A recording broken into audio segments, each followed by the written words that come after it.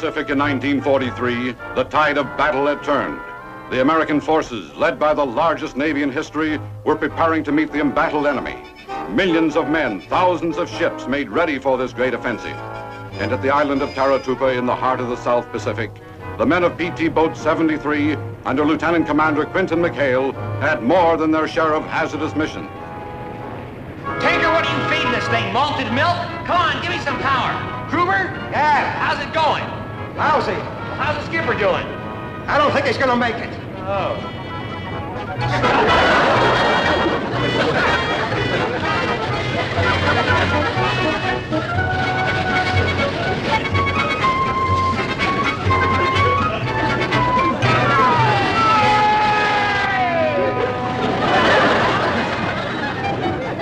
Christy! You wait, Paul! You ain't sad enough to go rowing in Central Park!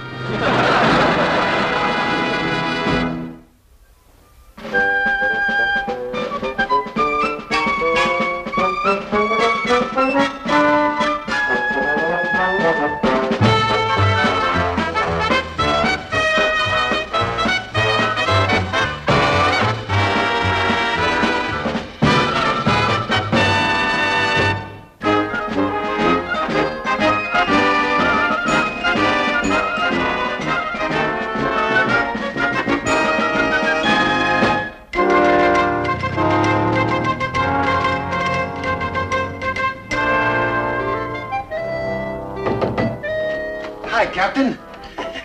You think you're pretty smart, don't you? Me, Captain? You, Commander. What did you have against Ensign Fotheringay?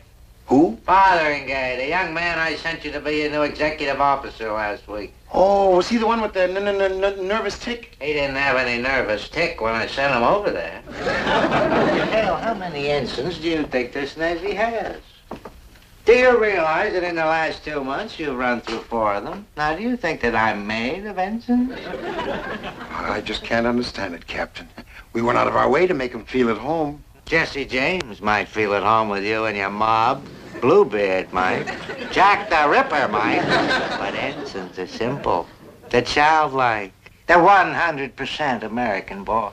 Yes, sir. Now, McHale, I'm going to fix you. I'm going to bring you and your mob back into the Navy. Do you understand that? Captain, I'm always willing to cooperate. Yes, sir. Granted, my boy's a little high-spirited. High-spirited. That's what they said about Mrs. O'Leary's cow before it kicked over the lamp. Cut that out. Yes. Remember what I told you and get out of here. Yes, sir. Oh, Captain, I thought maybe I'd drop by sick bay and say goodbye to Ensign. What's his name? Oh, no, you don't, McHale. You leave that boy alone. Every time he hears your name, he starts to laugh hysterically. Now get out of here. That's an order. Yes, sir. Bye-bye, Captain. Bye.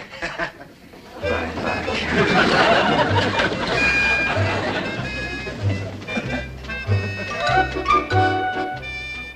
That a fly speck on your duty belt, Marine? I couldn't say, sir. Don't you know how to polish your helmet? Tate? Yes, sir. That young ensign out there, is that a replacement for what's his name? I mean, Fotheringay? Yes, sir. Ensign Charles Parker, transferred from Guadalcanal. Marvelous. I want to see him right away with his service record. Yes, sir.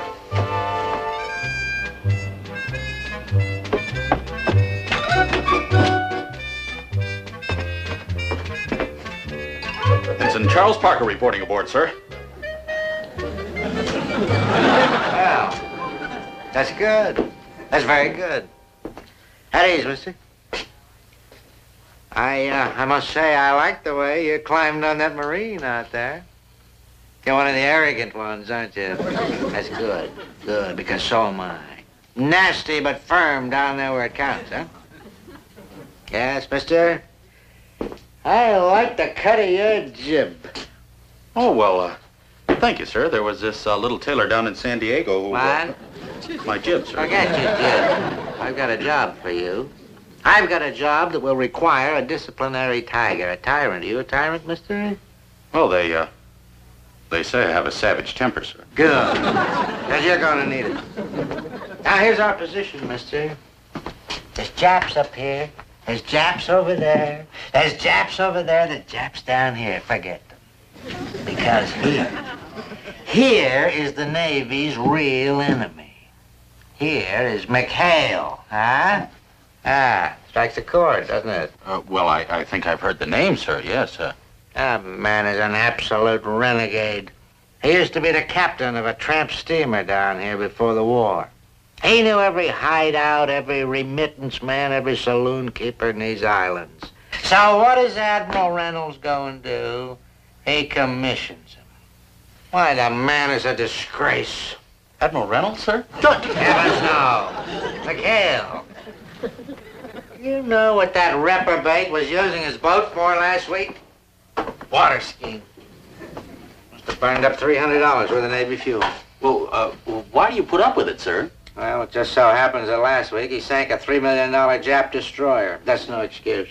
No excuse. The man is an undisciplined monster. And his crew. Oh, his crew are a bunch of pirates.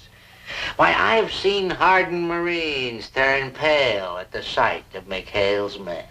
Well, it's well, it's a good thing they're on our side then, isn't it, sir? Who says they're on our side and don't lean on my desk? That's your job, Parker. That's your job. Mr. Parker, service record, sir. Thank you. Yes, Parker, it's going to be a tough job and a dirty one. It's going to be like facing a pride of lions with only a commanding stare for a weapon. But I know that you rammed a destroyer escort into the docks at San Diego while you were still tied up? Well, now, sir, that wasn't entirely my fault. There was this big wave that came at our ship and we... You did what to the heavy cruiser Minneapolis? Well, now, I'd like to explain that one, sir. It was kind of a foggy night, and our windshield called wiper... in a naval airstrike on a Marine Corps gasoline dump. They have that in there? Well, now, on that one, sir, when we sighted in, there was this palm tree in our way, and You're not a naval officer, you're a naval disaster. Why, your whole record here reads like an encyclopedia of lost battles. Oh, well, sir, now, I had very high marks in naval officer's etiquette.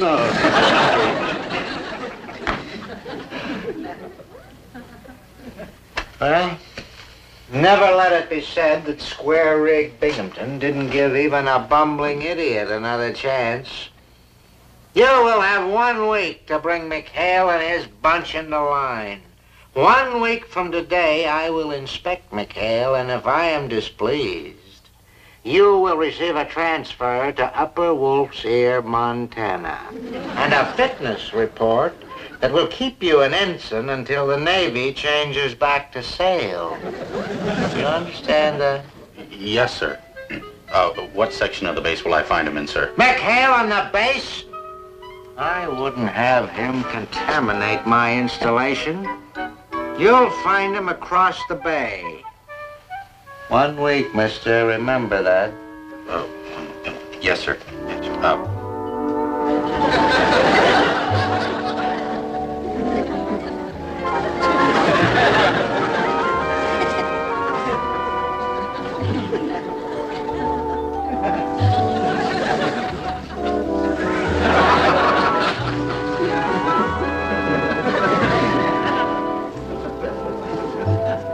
Say, I don't get it, Groob. Who ever heard of a red crap table? Ain't it supposed to be green? Makes it too hard to find the money.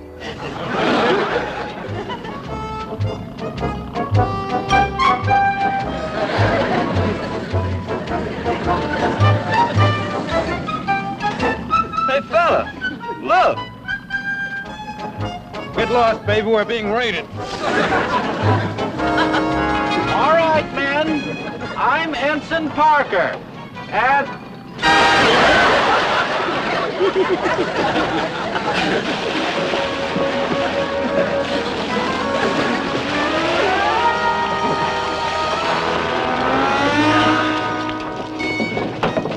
All right, men. I'm Ensign Parker.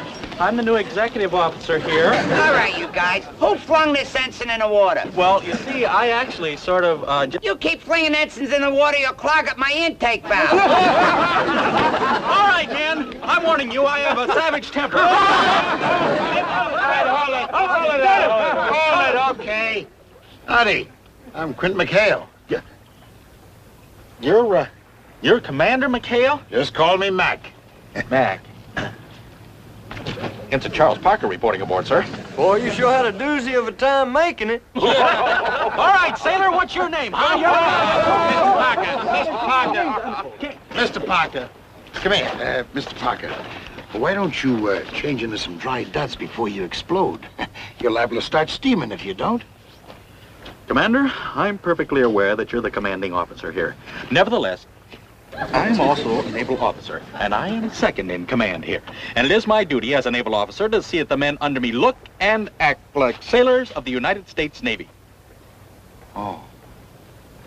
Well, let me know how you make out, mister. All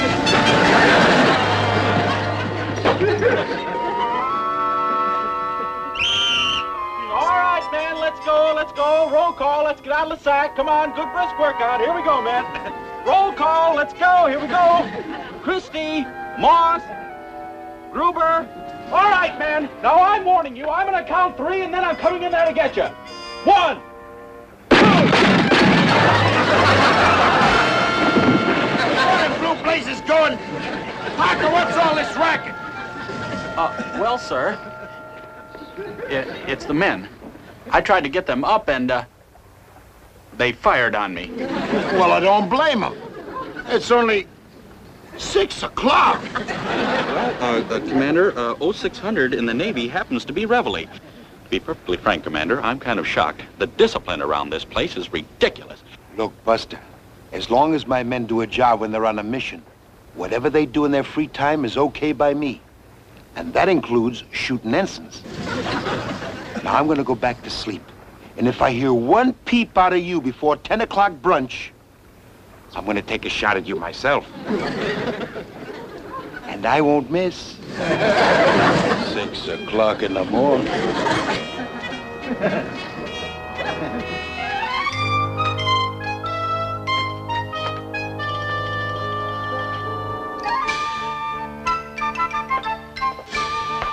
Hello. Good afternoon. Naval officer, splendid. You come from fleet? Yes, we, Move. Don't move. We've got you covered.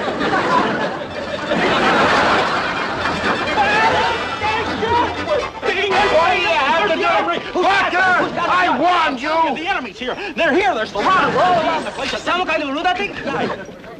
Oh, I guess we forgot to tell them about Fuji, fellas. Yeah, always some 8-ball who never gets aboard. You're talking to him, sir? He's Japanese. He's the enemy, sir. He's not the enemy. Look, it's all very simple. Fuji went over the hill. We found him back in the jungle, so we gave him a home. A home? He belongs at a PW camp. Oh, no, you don't. A great cook like Fuji, he's ours, and finders keepers. And don't you dare tell Binghamton we got him here, either. Uh-huh. All right, fellas, you can all go back to sleep now.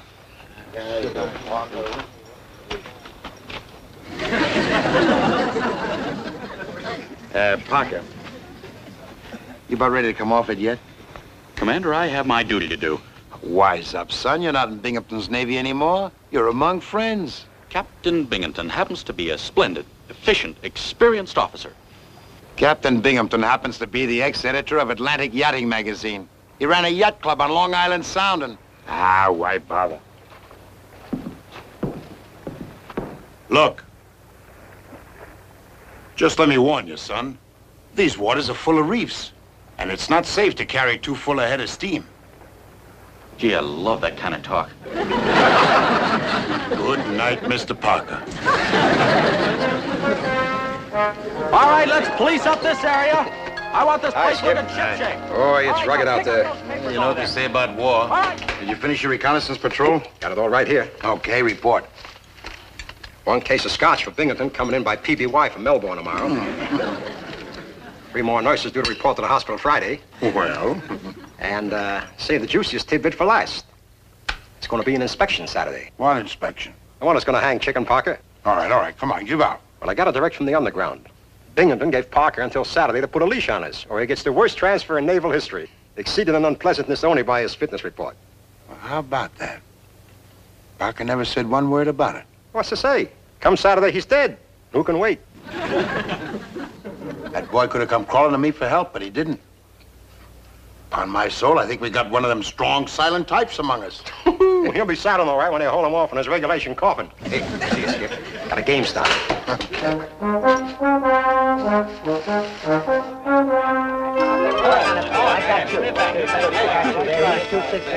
on, All right, Rubo, what's all this? Brother, what's all this? Breaking a new crafts layout I just painted. Nifty, ain't it? Well, unpaint it. This ain't no casino, it's a PT boat. Well, gee, Skipper, don't get mad. I'll give you the first roll. Take it out. That's an order. Right.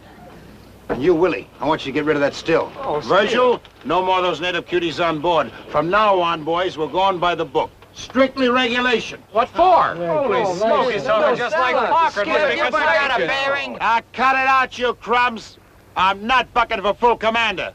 We're just gonna help a kid who I think has plenty of moxie. Moxie? Parker? He's a rat. Look, if we goof it up on Saturday, Binghamton's gonna railroad him. Now, did he come looking to us for help? No. I think he deserves it, don't you? Besides, if we can throw Binghamton a curve. Only one more thing. Fuji, you gotta go, boy. Skipper. Oh, no, Commander, please. Please not send this boy to camp. Not, Fuji.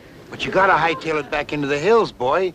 If Binghamton finds you here, he'll not only send you to the PW camp, he'll send us. You can't do that, Skipper. He's afraid there might be Japs back there.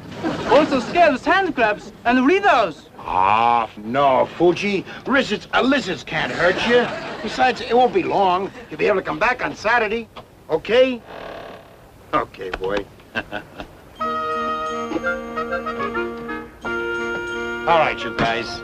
From now on, this here's a military outfit. Now, when Parker says jump, I want to see plenty of heels and elbows. You get it?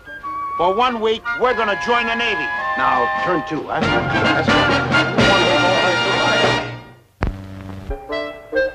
Men, I'd like to begin our little weapons class with a review of the nomenclature. This is the .50 caliber machine gun.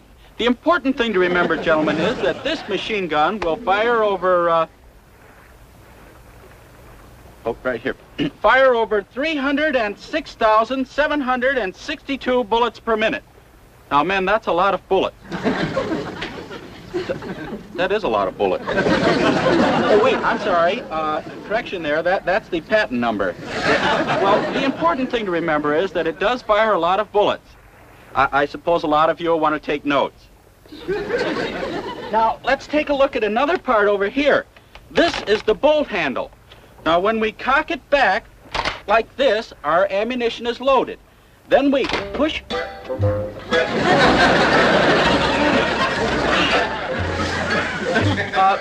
suppose we dismiss the class for a while.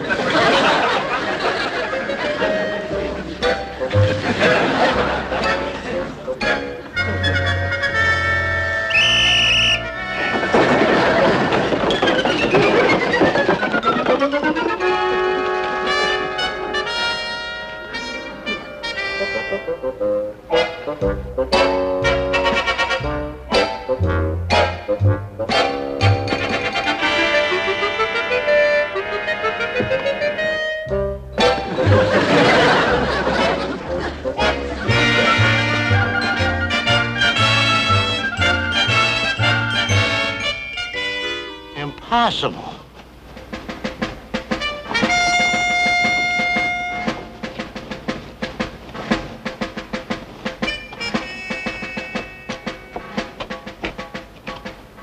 McHale, what are you trying to pull? Well, sir, I'm not admitting my men are sloppy, but I must admit Ensign Parker has a certain way of getting things done, sir. You can tell me, McHale, did he use a gun? Captain Binghamton, my men happen to be members of the United States Navy. Well, if that's true, it's the best news the Japanese Navy ever had. Cut that out.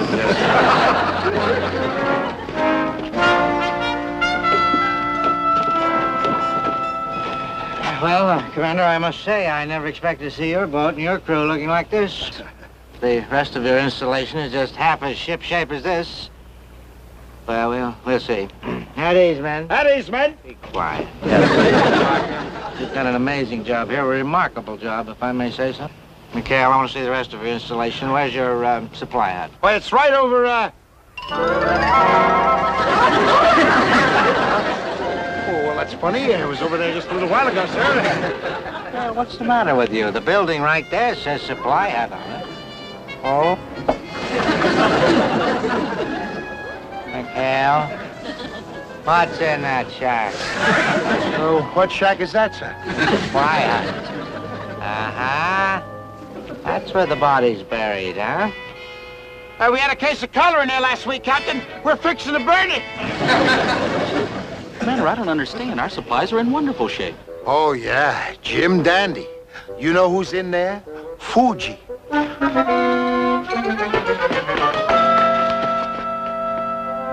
What is that?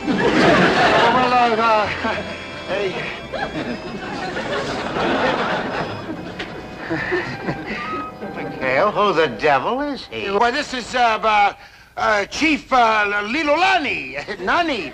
Mani. Is that right, mister? Yes, that's right. Old Chief Lina Lani Mani. I call him Shorty for short. So, hello, Captain Sam. What do you say? That sounded Japanese to me.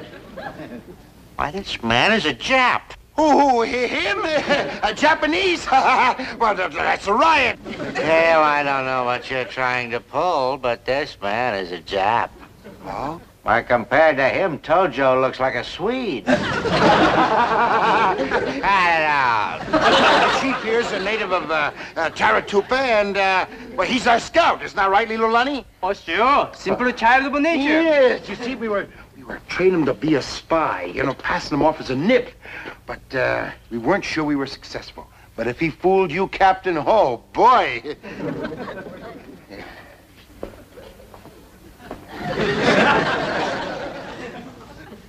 How come he looks so Japanese?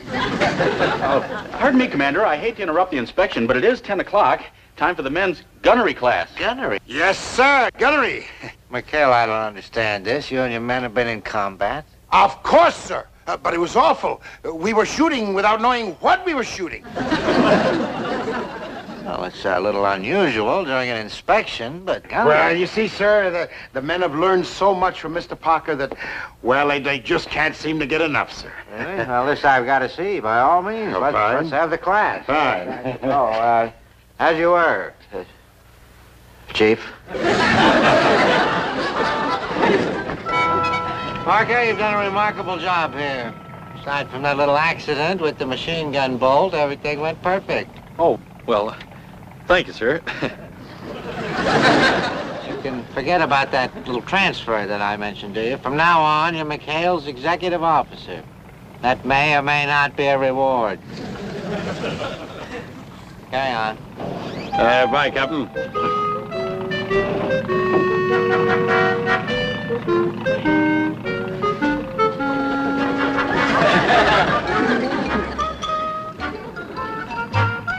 Sayonara. Sayonara. Sayonara.